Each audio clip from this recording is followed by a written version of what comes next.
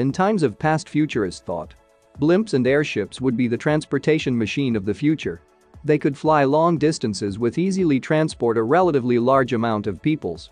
Nowadays, only time you probably have seen blimps is over a sports stadium for provided TV coverage. Taking a look back at the history of how these airships came out. In 1852, Henry Gifford built the first powered airship, which consisted of 143 feet long, cigar-shaped, gas-filled bag with a propeller, powered by a 3-horsepower steam engine. Later, in 1900, Count Ferdinand von Zeppelin of Germany invented the first rigid airship. An airship, or a blimp, is a type of aerostat, or lighter-than aircraft, that can navigate through the air under its own power. Blimps rely on the pressure of the lifting gas, usually helium, rather than hydrogen. Blimps are the most commonly built airships because they are relatively easy to build and easy to transport once deflated. In order to understand how these machines work, let's take a look at their main part. The main part is the envelope, the part that contains low denser helium gas. There is a suspension cable, which holds up the cabin where the pilot and passenger seat. Let's explore what inside the envelope. Here is a couple of airbags, called ballonet.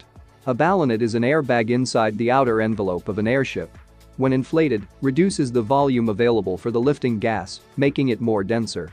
Because air is also denser than the lifting gas, inflating the ballonet reduces the overall lift, while deflating it increases lift.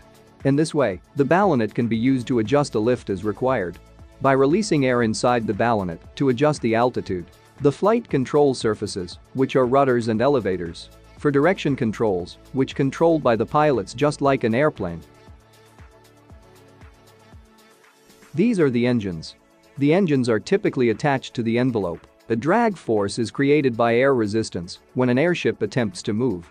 The airship will accelerate under the influence of its engines until it reaches an airspeed at which the thrust is generating equals the drag force upon it.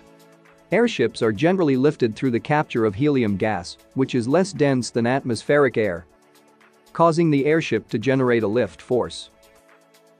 Generally, there are two types of airships: the rigid and non-rigid. The main difference is the presence of support structure. Airships that use helium have a lifting capacity of 1.2 kg per meter cube. Airships can hold lots of helium gas in the range of thousands of cubic meters. This allows carrying a pretty intensive loads. The airship can stay in flight for hours or even days with low fuel consumption. This is the gondola where pilots and passengers sit. The new Blimps gondola is made completely of a carbon fiber composite that weighs in at 2,626 pounds, making it more than 800 pounds lighter than previous models. With seating for 12 and panoramic windows all around, the new Blimp offers a comfortable ride that provides spectacular aerial views for its passenger.